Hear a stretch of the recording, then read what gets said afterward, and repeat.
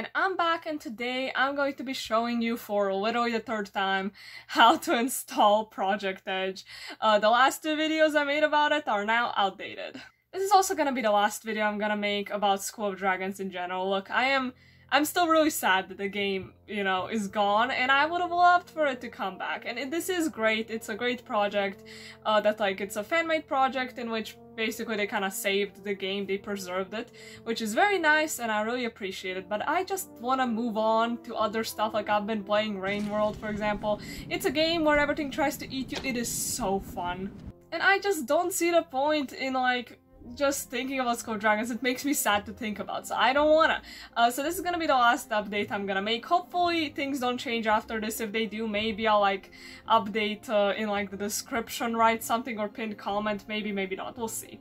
If you want to know a bit more about this project, I have the original video I made about it, but let's get into how to install it. They actually made this way simpler than it used to be.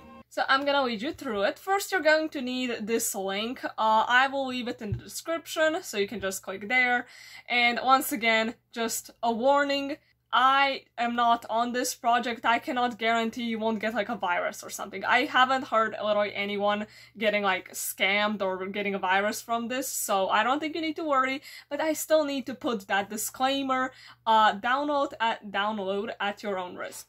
You download it, it might take a second, and I would definitely recommend to scan it for any potential problems or anything. For me, for some reason it took 7 minutes, I don't know.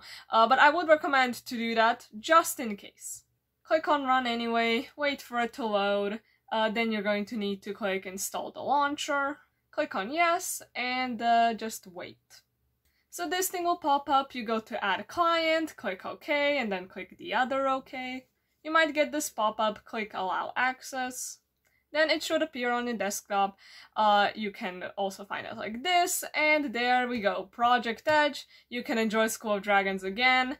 Have fun. I hope this was helpful. I'm really glad that they made this way simpler than it used to be. So yes, anyways, that will be pretty much it. I hope you enjoyed this video and found it helpful, and bye.